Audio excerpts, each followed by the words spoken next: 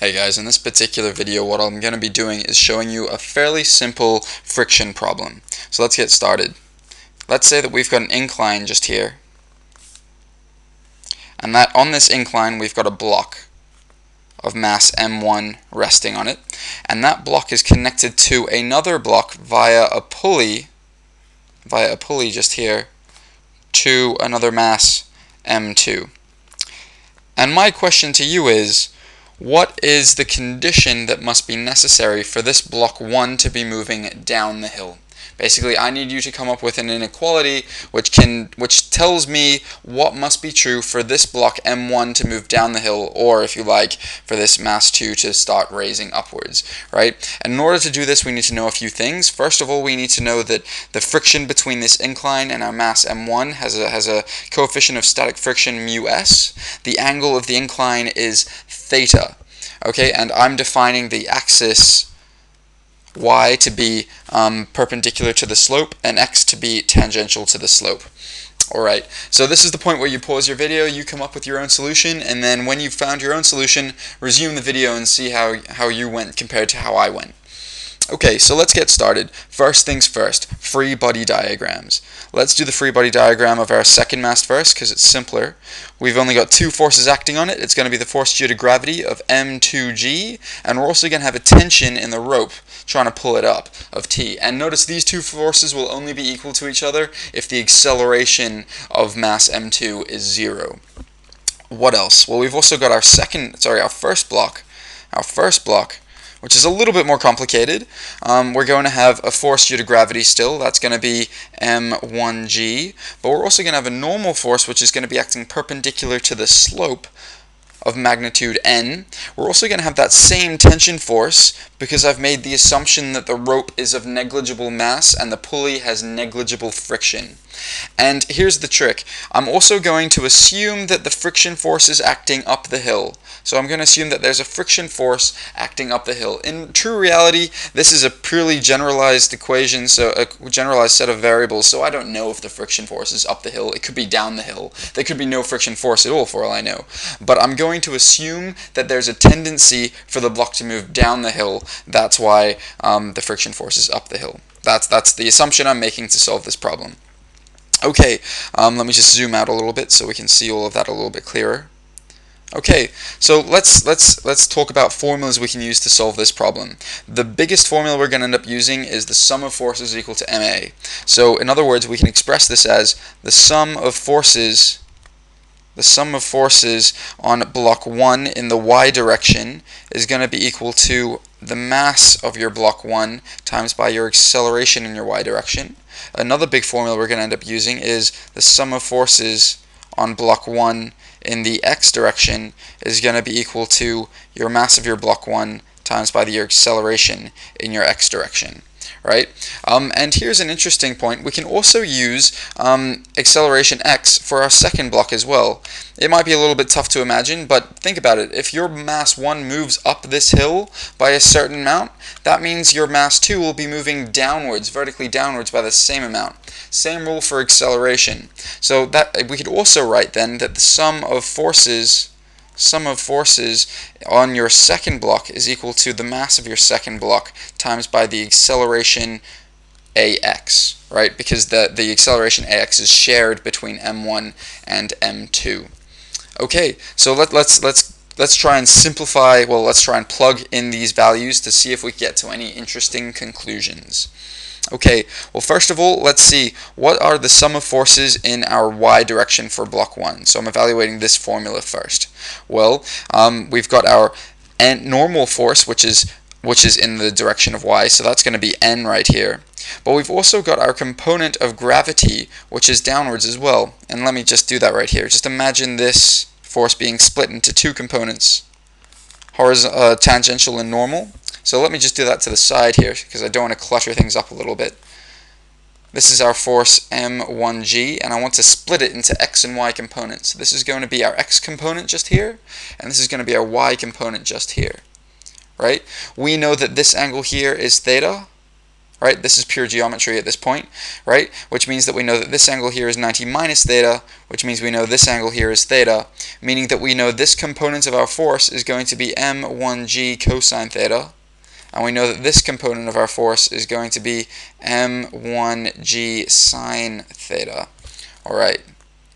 Okay, so that basically means that we can now distribute this force into x and y components, meaning that this term right here can now be expressed as our normal force in a y direction minus m1g times by, let's see, it'll be cosine theta.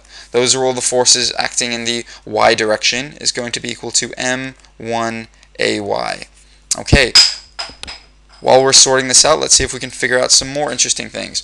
Well, we know that our acceleration in our y direction is always going to be equal to 0. That's true even if this block is sliding up or down the hill or not, right? We know that because the block isn't going to be going into the ground, and it's not going to be coming out of the surface. It's going to be stuck to the side of the hill, right? So that means our acceleration in our y direction is going to be 0, meaning that this entire term gets cancelled off to 0, meaning that we're left with our normal force will always be equal to m1g cosine theta. Okay, that'll play a part to play in the future. Let's zoom out a little bit more. I feel like I'm getting a little bit too tight in here. Okay, so let's see if we can analyze this formula now. Right over here. I know it's getting a little bit messy, but bear with me. I'm going to analyze that formula now. Same block 1. What are the forces acting on it in the x direction? Well, we've got our tension force, right, because that's in our positive x direction. That's in our positive x direction. What else is in our positive x direction? It's our friction force as well, right? Our friction force, but our force due to gravity is not. That's minus m1g sine theta, right? I'll scroll up so you can see. That's this one right here, m1g sine theta, and that's going to be equal to your mass times your acceleration, right? So that's going to be another big formula which we'll be messing around with as well, right? What about this formula? What does this boil down to? Let me just put a box around that. What does this formula boil down to? Well, we know that the sum of forces on our second block is just going to be m2g minus t is equal to m2ax, right? Notice it has to be this way around because the acceleration is positive downwards. That's ax. Okay, so let's put a box around all of these formulas right now, and let's see what we can conclude from this. Okay. For the sake of finding out what the friction force must be for the block not to move downhill, I'm going to evaluate the case where a subscript x is 0. So I'm going to consider the acceleration in the x direction of our block 1 is equal to 0. I'm going to consider this case. I'm not saying it is. I'm just going to consider what the friction force must be in order for the block not to move. Okay, so using this right now, we can simplify this formula and we can simplify this formula. Let's do that. Well, we know that once you simplify this formula, and I know this is getting messy, but I hope you'll bear with me, that'll be T plus your friction force minus m1g sine theta is equal to 0, right? This cancels off to 0 if we take the assumption that the block isn't moving, right? Meaning that we can solve for our friction force now, meaning that our friction force must be equal to m1g sine theta, m1g sine theta minus our tension force. Okay, so now that we've got that sorted, let's see, and let me just reiterate what this actually means. This is the friction force that must be in order for the block not to move downhill. Okay, let's see if we can simplify this one as well.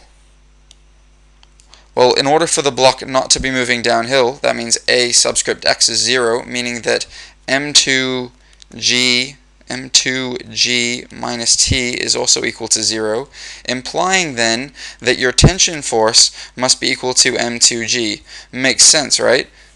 Well, now we can just play the game of substitution and plug t into here, meaning that we're left with our friction force must be equal to m1g sine theta sine theta minus m2g in order for the block not to move downhill. But we're not done here, right? We know that our friction force meets a limit. We know that our friction force doesn't just get larger and larger and larger. It actually has a maximum value, right? In fact, we can say that if our friction force is greater than our maximum friction force, then the block will slide down the hill. Now, why will the block slide down the hill? That's because if the friction force required to keep the block stationary is greater than the maximum friction force it can have, then it's got no choice. It literally cannot support what's necessary for it to stay up, meaning that it will slide down the hill. I hope that makes sense. So basically, if our friction force is greater than the maximum friction force it can have, then the block will slide down the hill. It's got no choice. It's got to do that. Okay, so we can actually plug this formula now into our inequality. This is a huge substitution game, by the way, as you may be guessing, right? Meaning that we get the inequality m1g sine theta minus m2g is going to be greater than our maximum friction force, right? But we know that the maximum friction force is equal to mu Sn. This is an experimentally verified fact, right? So that means that we can literally substitute even more stuff into this inequality, meaning that we can say m2g sine theta minus m2g must be greater than mu Sn in order for the block to slide down the hill. But how do we solve for this n? Well, we did it earlier. If we scroll up, right, I mentioned that n is going to be equal to m1g cosine theta regardless of whether the block is moving down the hill or not. So we can just plug that in now. So we're left with m2g sine theta minus m2g must be greater than mu s times m1g cosine theta. Right? This is the inequality that must be true in order for the block to slide down the hill. So now it becomes a game of rearrangement. I'm going to choose to make m2 our subject of our equation, right? But this is really our final answer. So I'm going to take m2 over to that side, and I'm going to bring this over to the left-hand side, meaning we're going to be left with sorry, this should be m1. I don't know why I've been writing m2. This should be m1.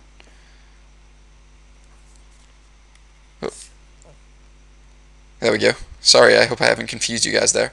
So this should be m1 times by g sine theta minus, because we're bringing this over, mu s, not m1, I'm factoring that out, g cosine theta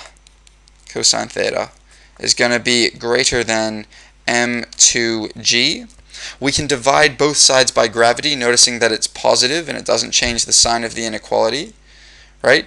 Meaning that we're left with m2 must be less than m1 times by sine theta minus mu s cosine theta. This is our answer. This is the inequality that must be true for the block to slide downhill.